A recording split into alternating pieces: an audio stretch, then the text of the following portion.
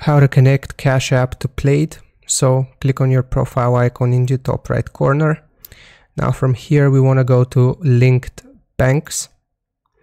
Now we have to select link a debit card, and from here all we gotta do is click on no card. So it will take us to a new page. Cash App uses Plaid to link your bank account. By linking your bank account, Plaid will have access to your login details and data collected from your accounts, and we'll share the data with the Cash App for reasons including so on and so forth. So basically Cash App uses Plaid as a middleman. So you want to click on continue, and right here you will have to find your bank. So let's do Chase, for example, right here.